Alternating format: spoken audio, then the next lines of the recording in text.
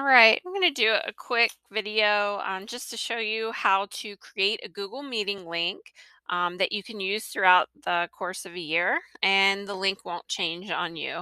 In the past, we've used various methods to create Google Meets. We have used nicknames and the like, but this method will ensure that your link doesn't change. And I even have the ability to add a co host if you need a colleague to be able to start the meeting and end it without you. So the first thing that we want to do is make sure we're signed into our VBCPS Google account, and we want to access our calendar. So the way we do this is to set a calendar event and add a Google Meet option in that calendar event. I'm going to go to my gray waffle and down to calendar. If you are like me, you have a ton of Google calendars. You just want to make sure this event is on your personal VBCPS Google calendar, and I'm going to go to in-service week because that'll help me remember when I set this. But any day is fine. I'm just going to click on a day and time, and I'm going to call this office hours. You don't have to set a specific date and time that you are actually going to start this Google Meet.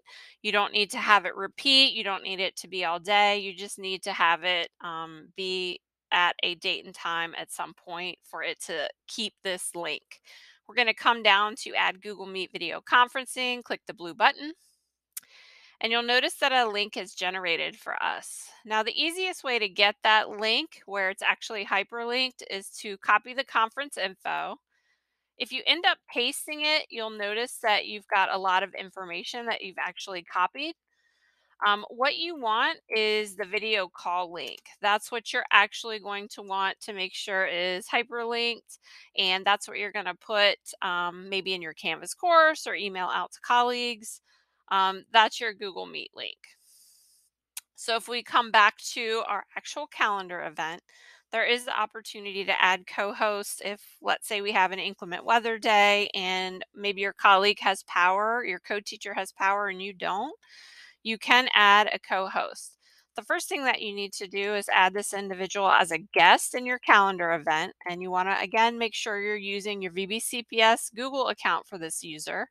Once you've added a guest, you can come back to the Google Meet settings. Video call options is this cogwheel here. Click on co-hosts, and then you can go ahead and start to type the name of the individual you added as a guest. That name should auto-generate. You'll see them as a co-host and click save.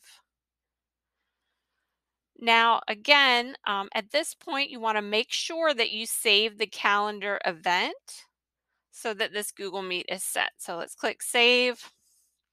You can send an invitation email to your co-host if you want to. I'm not going to at this point. And then you have a Google Meet link that is set. If you have any questions, reach out to your ITSs. Thanks.